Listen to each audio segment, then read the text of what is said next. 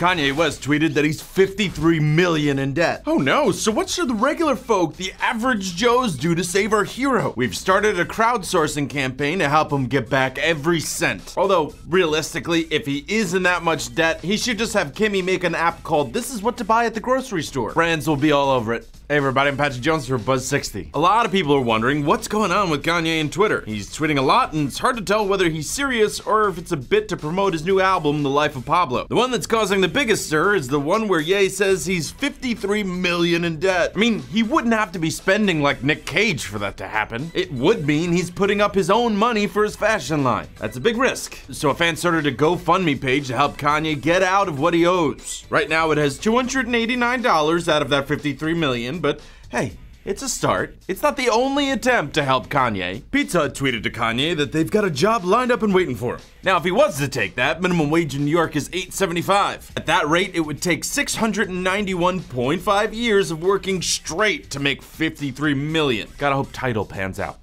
Buzz60, now you know, pass it on.